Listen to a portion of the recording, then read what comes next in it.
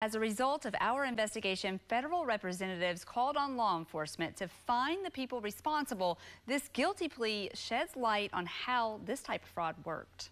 We don't need these. It was this time last year that I started hearing from angry Medicare recipients and their families about unwanted COVID tests arriving in the mail.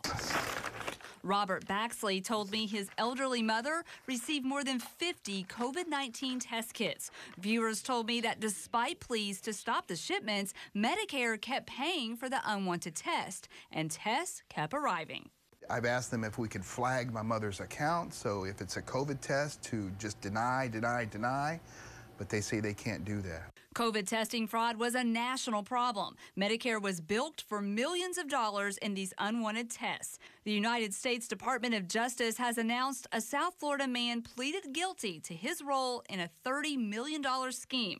According to court records, 29-year-old Robert Clark was the figurehead owner of Clear Choice Diagnostics, Inc. They purchased Medicare beneficiary identification numbers, investigators say, and then bilked Medicare for the test while paying illegal kickbacks and bribes to marketers in exchange for referrals. The FBI and OIG investigated this case. It was May 2023 when I interviewed the OIG Assistant Inspector General for Investigations, and he vowed to keep going after thieves. My investigation uncovered several labs in the Bay Area that shipped unwanted tests to homes in Florida and across the nation. Medicare recipients filed complaints with the OIG and with Medicare.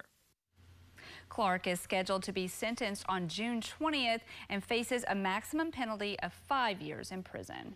Now, obviously, this case centers around the South Florida lab, but you reported on some other labs here locally. What about those?